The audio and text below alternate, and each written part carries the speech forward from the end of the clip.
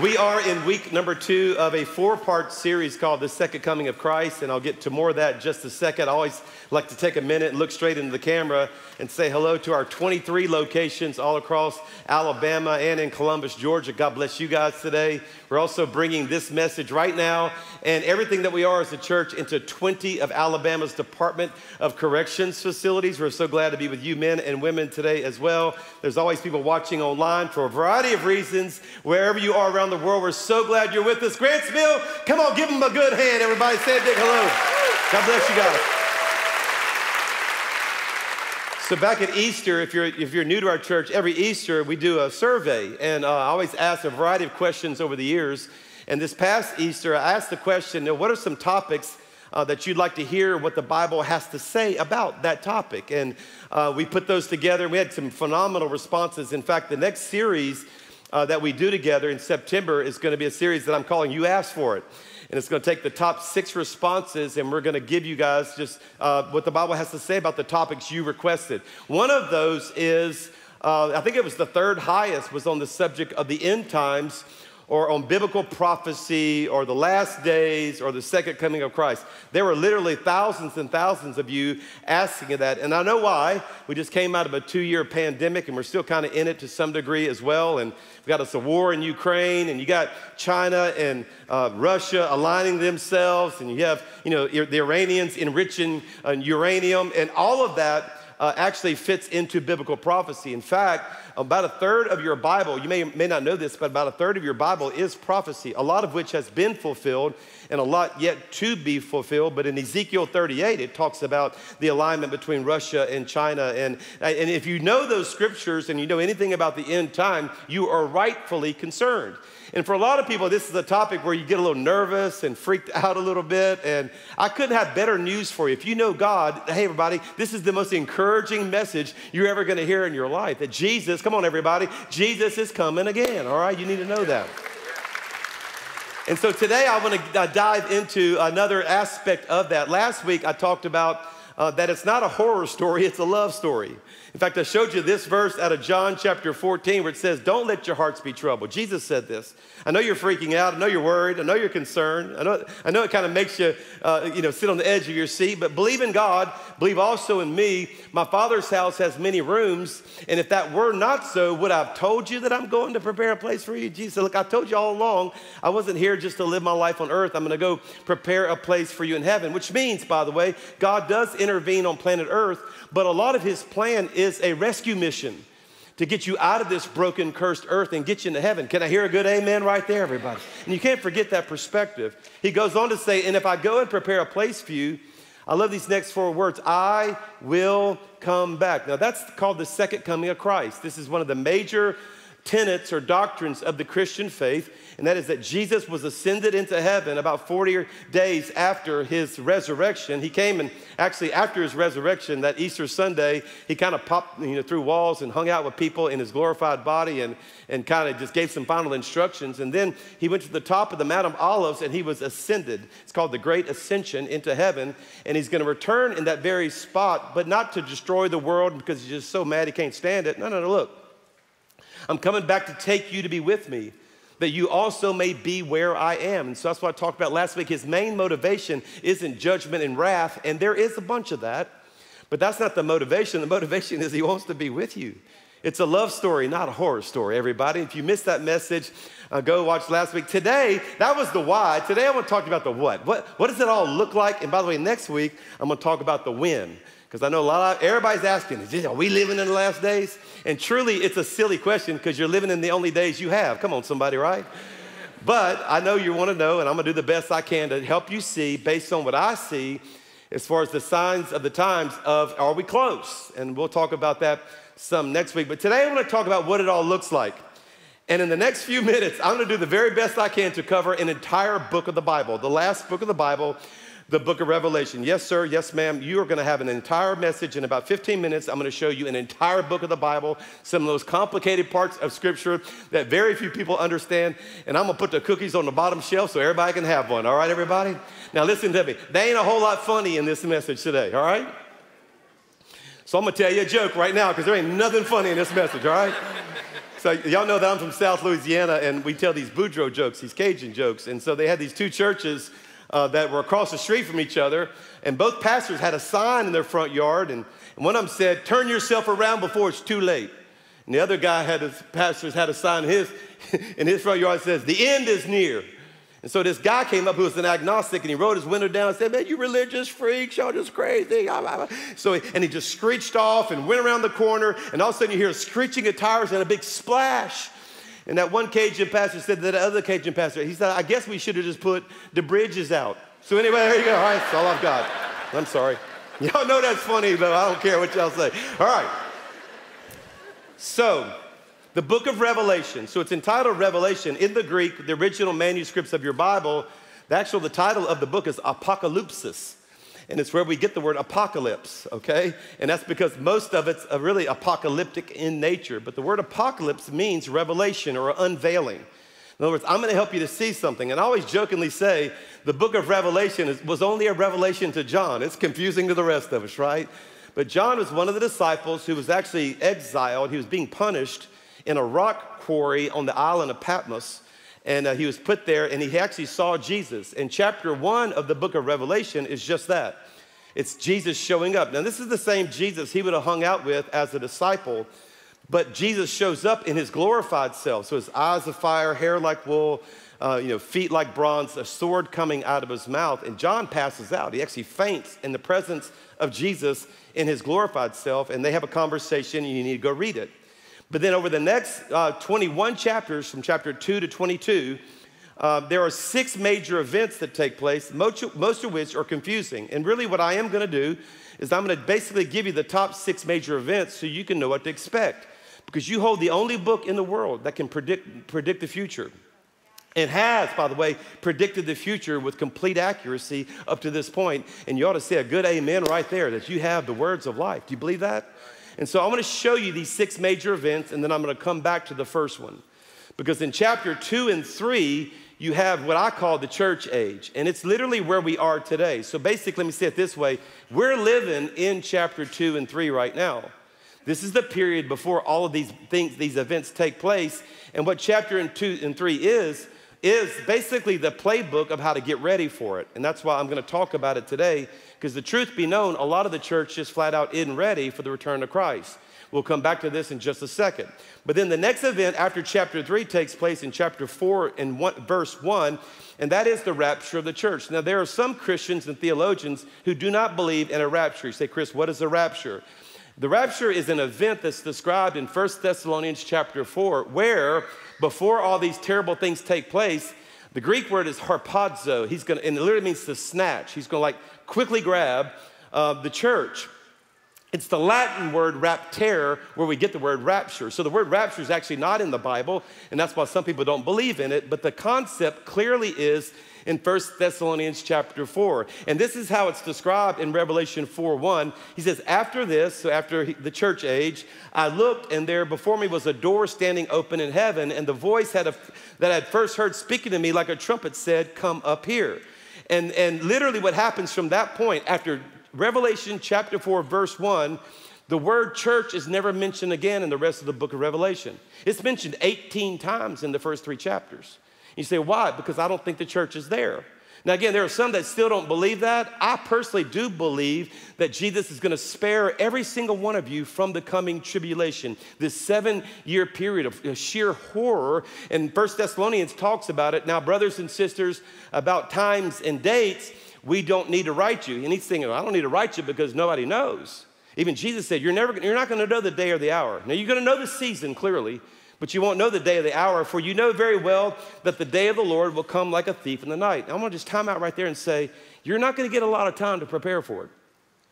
And that's why if there's ever a message I've brought to you, today's probably one of the most important, because you're going to hear from the very words of Jesus of how to prepare for the end of time. Are y'all listening to me, everybody? This is serious now, okay?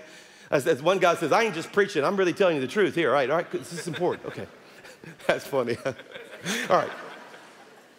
He says, well, now while people are saying peace and safety, so it's not going to happen in just all-out chaos. While people are saying peace and safety, destruction will come on them suddenly as labor pains on a pregnant woman, and they will not escape. Jesus even talked about it in Matthew 24. He says, man, you're going to be two people out working. One's gone, one's left. So again, it's not going to be this ramp up and everybody's going to know. That's why you need to be prepared. But you, brothers and sisters, are not in darkness. Why? Because I brought you a message like this. Seriously, I'm helping you make sure you see all this clearly, so that this day should surprise you like a thief, for God did not appoint us to suffer wrath. He never wanted you to go through the tribulation. He wanted you to receive salvation through our Lord Jesus Christ. And the church said a good, yeah, absolutely. So that's the second event, church age, the rapture of the church. And then the third event that takes place in the book of Revelation is the vast majority of the book. And this is the part that's the most confusing. It's a 7-year period where literally the wrath of God is poured out, but it begins by the revealing of a guy called the Antichrist. Now, the Antichrist didn't call the Antichrist at first. He's actually going to be like a politician or some famous person who literally brings peace to the Middle East for the first time. He's actually going to broker a deal between Israel and the Palestinians and allow Israel to rebuild their temple on the Temple Mount, which, by the way, all those preparations are in place right now. And he's going to promise them that, this Antichrist will promise the Jewish people that, really only to take it away 3.5 years later, right in the middle of the tribulation. But then literally all hell breaks loose. Well, in 2 Thessalonians, and this is too deep for y'all. Am I doing okay, everybody? Okay, all right? Yeah, okay. But in 2 Thessalonians, it says that the Antichrist cannot come until the Holy Spirit is taken away from the earth. Well, the Holy Spirit resides in me and you. That's yet another reason why I think it can't happen until the church is in heaven, because then the Holy Spirit will be in heaven, and now the Antichrist can come. Are y'all follow me, yes or no? Yes? I love all this stuff. Okay.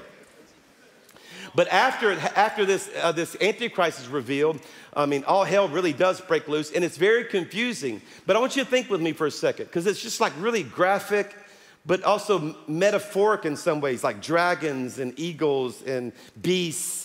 And can you imagine, though, someone 2,000 years ago seeing a helicopter?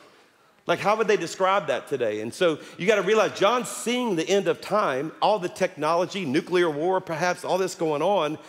But he didn't know anything about a nuclear bomb. He's just seeing it in this prophecy, and he's trying to say it in the words that you would say it in 2,000 years ago, which is why it's very confusing. Now, I have taught it in detail, and I teach it at Highlands College, but I won't get into the detail, but that's the hardest part to understand.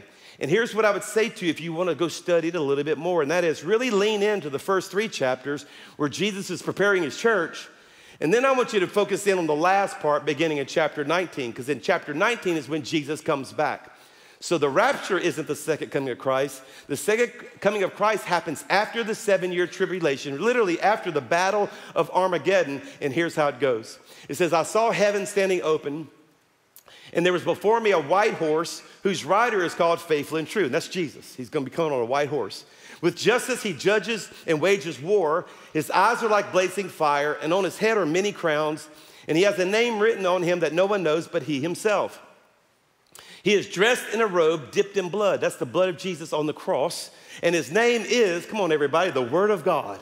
And the angels of heaven were following him, riding on white horses and dressed in fine linen, white and clean. Coming out of his mouth is a sharp sword with which to strike down the nations. He will rule them with an iron scepter. He treads the winepress of the fury, the wrath of God Almighty. And on his robe and on his thigh, he has this name written, King of Kings and Lord of Lords. I think you ought to stop right here and give your king some praise, everybody. Yeah, so good.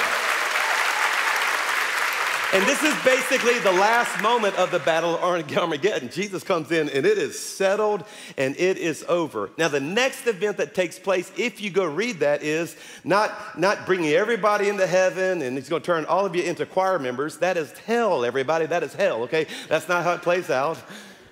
At least that would be hell for me. What he does next is there's a massive party. And it's called the marriage supper of the Lamb. And there's going to be food and music and laughter. And it's going to be like a giant wedding reception. And we're going to all celebrate God in heaven. And again, I like to point that out to people because a lot of people don't have good thoughts when it comes to the end of time. But we're going to be personally brought together with Jesus. And we're going to partake. And then as a Cajun who loves food, I'm glad there's good food there too. Amen, everybody. But after this season of us being together, Another event takes place, the fifth event, and it's called the Great White Throne Judgment. And I wanted to hang out on this one a little bit. It's described in Revelation 20, and I would very much encourage you to read this because it's very easy to understand. When John says, then I saw a great white throne and him who was seated on it, and the earth and the heavens fled from his presence, and there was no place for them. And I saw the dead, great and small, standing before the thrones. And that's everybody who would have ever lived from Adam to when it ends. So there'll be billions of people there. Lost, saved, everybody's there, basically getting their day in court. Now, you're already in heaven, but he's just going to formalize it. And it says, and two things happen, and I don't want you to miss this. This is very important. He says, and books, notice it's plural, books were opened, and then another book, singular, is opened. And that's because there's going to be two ways to judge people. First is by the books, and the second is by the book. Say, Chris, what's the book? The book is the Lamb's Book of Life. This is the book that whenever you give your life to Jesus, your name gets recorded in one singular book called the Lamb's Book of Life. Your name is written in there. At that moment, everything you've ever done has been paid for once and for all, and you can be judged out of the book. You say, well, then what's in the books? The book says the dead were judged according to what they had done as recorded in the book. So the books is everything you've ever done or thought, or every good thing, bad thing, everything's in there. So you have the choice to be judged according to the books or the book, and I want you to do the second, all right, everybody? Because the first one is you're never going to be able to measure up. And if you even committed one sin, that is worthy of eternal hell. And Jesus came in and said, I'm going to come in and I'm going to make sure you never have to be judged according to what's in the books. So your name's written in the book. All right. Yeah, I'm excited that my name's in the book, singular. Like that, I want to be in that one. Trust me, you don't want the other one. Okay. And then finally, you have what the Bible describes in the last two chapters of Revelation. Again, very beautiful reading, called the new heaven and new earth, which means the current heaven, or what it looks like and how it operates, will be different after it's all over, and then the earth will be the same. The earth actually gets remade. Jesus is going to put it back in its Genesis 1 state, where honestly, rain won't even be necessary. In the Garden of Eden, the earth watered itself through underground springs. You had no hurricanes, tornadoes, lightning, thunder. None of that was in existence. It was in its perfect state. And the Bible even describes at the end of Revelation, everything comes back into order. There's no more wars. There's nobody that's mad at each other. There's no sin. There's no sickness. There's no disease. There are no bills to pay. There's no traffic on 280. Come on, everybody. I mean, it's... The hot light at Krispy Kreme's always on. Can I get an amen, right? It's heaven. I mean, it literally is. It says the lion and the lamb can lay next to each other. The lion actually loses its carnivorous instincts, and it won't even destroy the lamb because there's perfect order. I mean, you'll be able to enjoy rivers and mountains. You're not going to be stuck in heaven on a cloud, little fat thing playing a harp. You're not going to be doing that. You're going to be at a beach in the mountains and be able to enjoy everything that God ever created. And it goes on to say that every ethnic group will be there in perfect harmony. No more racism. No, we all. And I heard one guy actually teaching that no, God's going to make us all one family. We're all going to look the same. Like the Chinese are going to look like they're from Vestavia Hills. That is not the case, everybody. It's not the case. One guy says, well, if they're going to be there, I ain't going to be there. And I thought, you're right. You ain't going to be there. And listen to me. And you're choosing your eternal destiny right now. Books or book? Paying it yourself or letting Jesus pay for it? Heaven or hell?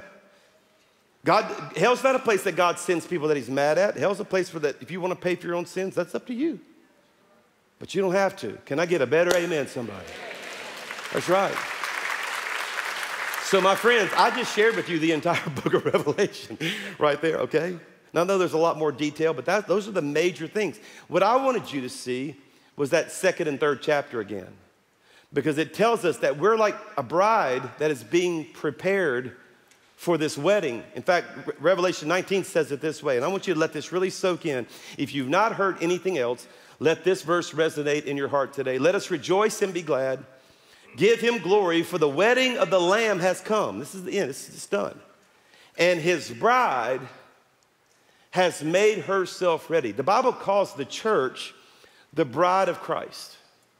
And I've done a lot of weddings over, almost 40 years of ministry now. It's almost ridiculous how much families prepare for weddings now. At the first, when I first started ministry, it wasn't much to it. You got your little wedding coordinator, you got maybe a little somebody to play a song or two and get some pretty flowers, and you had a photographer, and that's it. Y'all, today, it is a full-on thing. I mean, you'll have string quartets, invitations, videographers, photographers, makeup artists there 20 hours ahead. You know what I'm saying? I'm like, they get after it. And then tens of thousands, hundreds of thousands in some cases of dollars invested just for one little, I always tell them, this is for 20 minutes. It's a 20-minute event. Look what y'all are doing, the money you're willing to spend. Why? Because it matters to get a bride ready for her groom.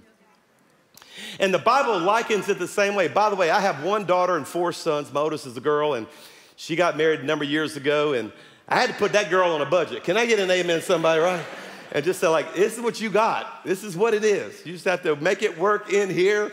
And she came back to me 2 weeks later. She said, Dad, if I do it for half of that, can I keep the money and use it to buy a house? I thought, darling, you are a woman after my own heart. I love you with all my heart. It's awesome. That's exactly what she did. But Revelation chapter 2 and 3 are basically the wedding coordinator's guide. And I kind of feel like that's what I am. I'm not really nothing special. I'm just playing my role. I'm a Christian too. I'm in the body of Christ too. I'm part of the bride of Christ. But I kind of feel like a wedding coordinator today. And I've got to give you, like, this is how you get yourself ready. And I'm just asking you to take serious. If Jesus was going to take 2 chapters, starting the whole book, before all those things happen, saying, here's the kind of bride I'm looking for, I think it behooves us to get ourselves ready. He did it in the form of 7 churches that were in real places in what is today modern day Turkey, okay? And so they were real places specific to those places, but also eternal in nature. They were always not meant just for them, but for all of us. And the first church was the church at Ephesus, and basically the bottom line is, you used to really love me a lot. And you still love me, but it just doesn't look like it used to. And I need you to return to your first love. He said it this way, I hold this against you, which, by the way, he starts every one of these with, hey, you're doing good here and you're doing good here, and I'm really proud of you. So he wasn't mad. He says, but I had this one thing, basically, you're not ready for the wedding. You have forsaken your first love. Remember the height from which you've fallen. Repent and do the things you did at first. And if you do not repent, I will come to you and remove your lampstand. The lampstand is always a symbol of the Spirit of God from its place. You say, PC, what does that mean? I really don't know, but I don't like the sound of it. I don't like the sound of Jesus even being remotely tempted to remove his Spirit from me in any way. And I just want us to hear that today. I know that's not getting a resounding bunch of amens, and I understand that, but this is the Lord saying, please, fall back in love with me again. When I first got saved, I got saved at 15. I literally was the most on-fire Christian I knew. I won my friends to God. Man, I liked the girls. I'll just be honest with you. And I had this little girl that I was dating because I used to watch The Little Rascals on TV, and I always wanted a girlfriend named Darla. Come on, where y'all old people at, right?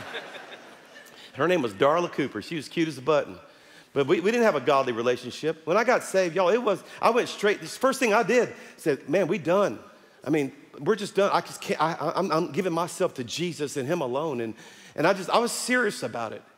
And I was on fire for God, worshiping. If the door of the church was open, I didn't like, well, what else I got going on? Well, I ain't got nothing. I guess I'll go to church. Man, I was there 8 days a week. Are y'all listening to me? And I want you to just think about whether this speaks to you. And my hope is that one of these 7, if not all 7, speak to all of us in the same way so we can get ourselves ready. He wants you to be ready, just like you would have the expectation of your bride, your groom being ready for you. You didn't get engaged and then go carousing around. No, he got ready. Are y'all out there, everybody? Listen to me? Yeah, okay. Second church, the church at Smyrna. And so he goes to another city. He says, hey, you've done a lot of things right, but I need you to remain faithful.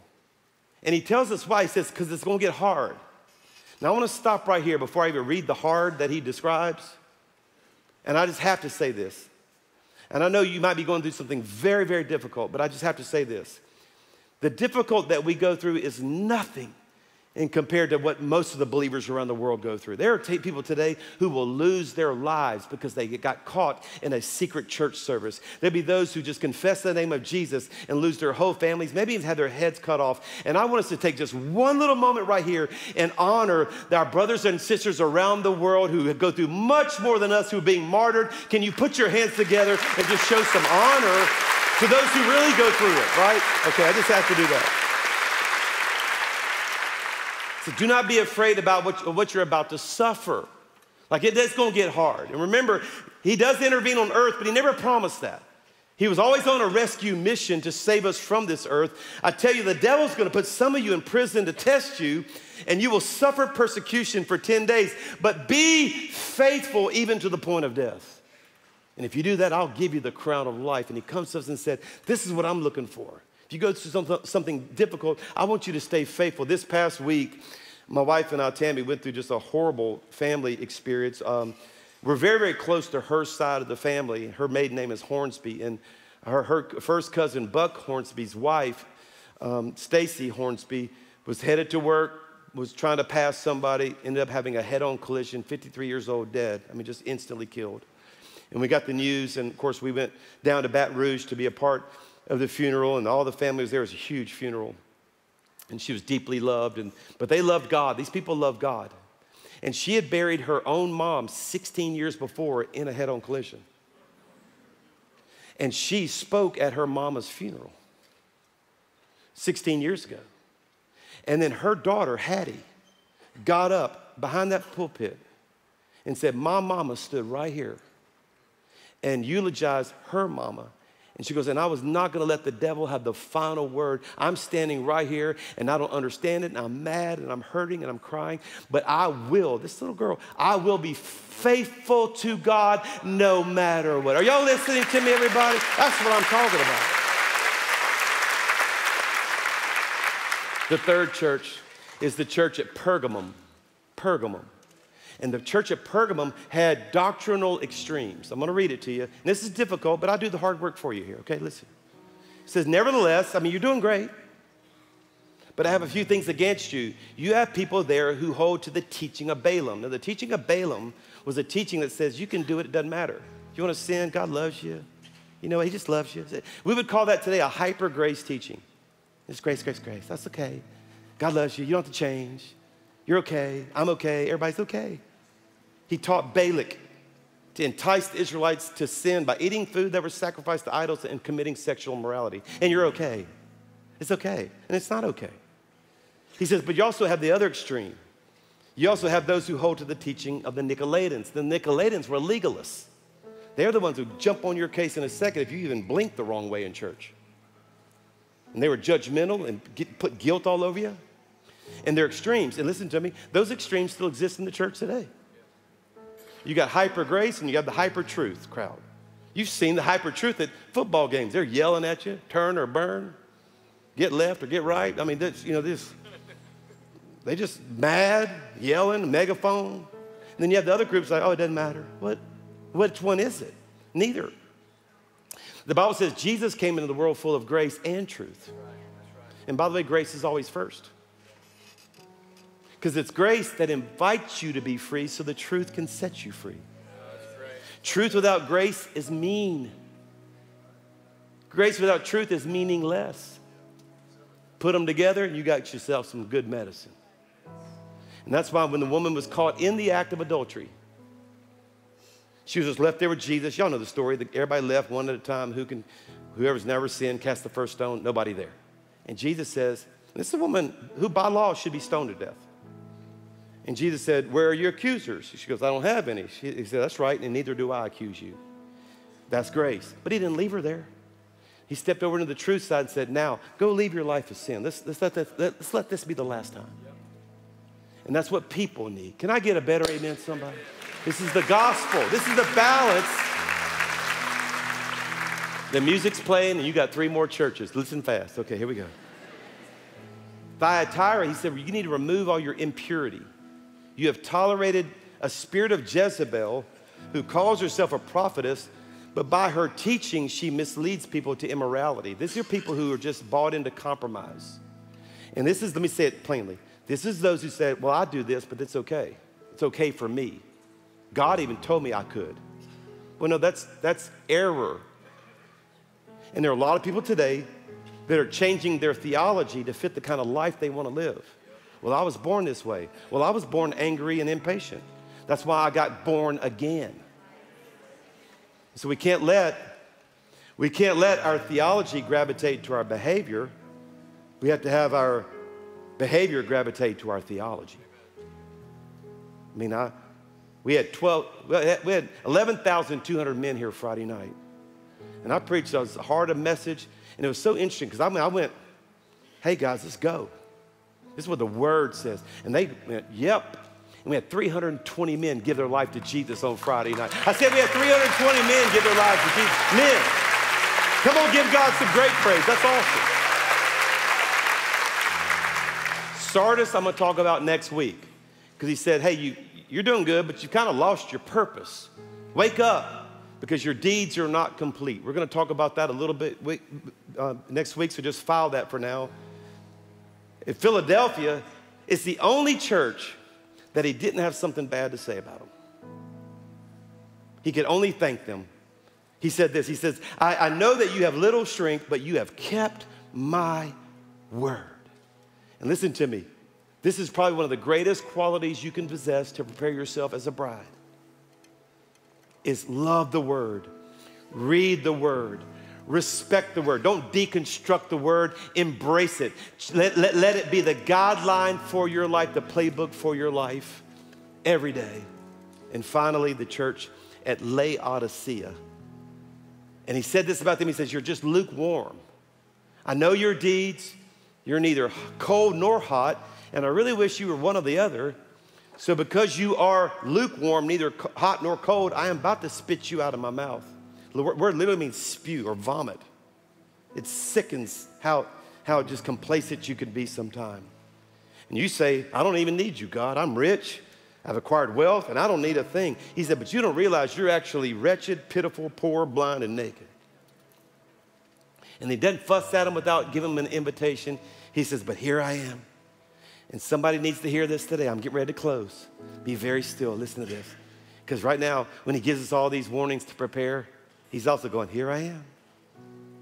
There's somebody right now, you feel God knocking on the door of your heart. And he could bust it down if he wants to. But he waits for you to open the door. And if you do, he comes in and he has a relationship with you. He calls it eating with you and you with him. I've entitled this message, Here Comes the Bride. Because there's coming a day, friends, when this is all going to end. I don't know if I believe that. That is not going to change it. And Jesus is going to be standing, if you will, at the end of an aisle. And those doors of eternity are going to bust open, and there's going to be a bride. And I want him to go, not,